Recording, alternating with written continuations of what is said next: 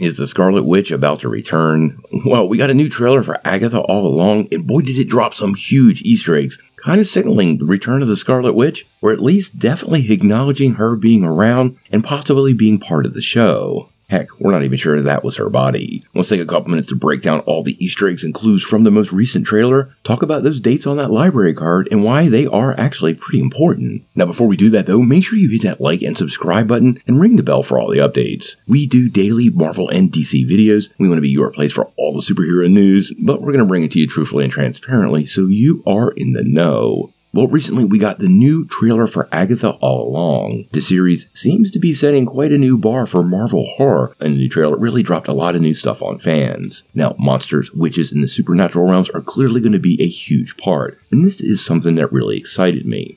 Now, when the trailer broke, it became pretty clear as you go through it that not only is Agatha Harkness well at the center of the story, but she's not alone, and I think that secondary character is going to be Wanda Maximoff.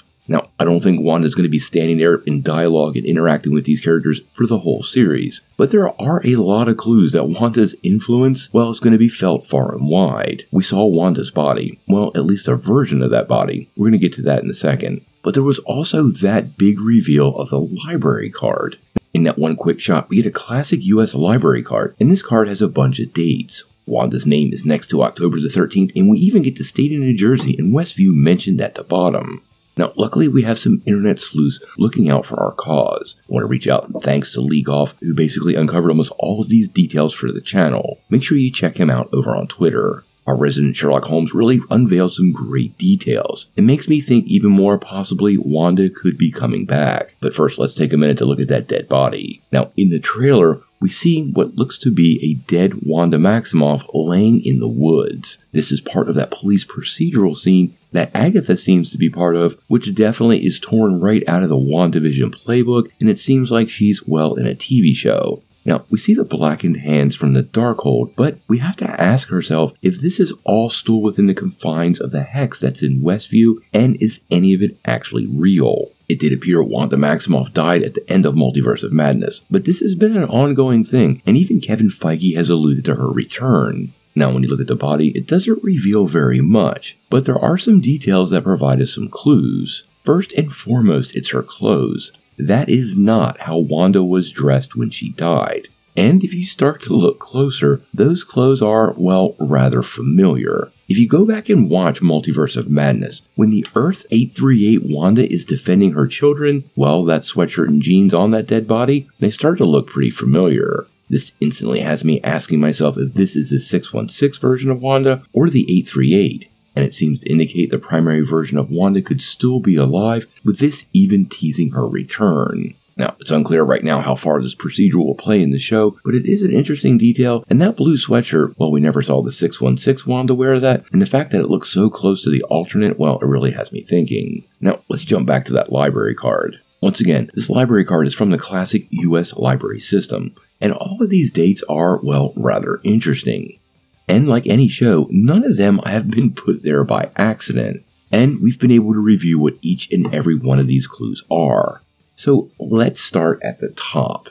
Now, the first date at the top is February the 16th, and this is actually Elizabeth Olsen's birthday, the actress who plays Wanda Maximoff. Now, the next date on the list is August the 28th. Comic book fans might recognize that one because this is Wanda Maximoff co-creator Jack Kirby's birthday.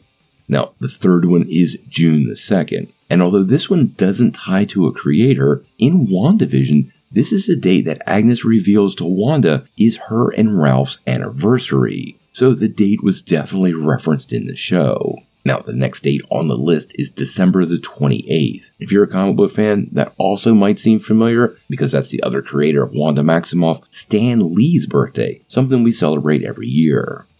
Now, the next date is January the 21st, and this one was a little tougher. But if you go back and look at WandaVision and some of the support material, this was actually the day the Zucker timepiece ad was released as sort of an add-on to the show.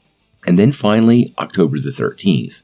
This is the one that has Wanda's name beside it. Now, this was one of the tougher ones, and there's not a definitive direct tie to an October the 13th of any year. But interestingly enough, The news that Elizabeth Olsen was going to play the Scarlet Witch broke in October of 2013. So not quite as spot on, but definitely once again tied to the actress and the character of the Scarlet Witch. Now, I actually think at the end of The Witch's Road, we're going to find Wanda Maximoff waiting for Agatha Harkness. Now, whether she forgives Agatha or not, that's going to be the big question. Because at the end of the day, Wanda did come to her senses after being influenced by the Darkhold, and Agatha herself was also under the influence of the Darkhold when she trapped Wanda in Westview. Now, obviously, we have to wait till September to start getting these questions answered, and I expect we're going to find some more Easter eggs in that trailer sometime really soon. The show is going to be something dark and different for Marvel, actually the first time they've ever put demons on screen, so I am super curious on where Marvel's going with this, what the rating's going to be, and the impact of completing the path down the Witch's Road and what they find at the end. Could they be re-releasing the Scarlet Witch? Well, we're going to have to wait and see.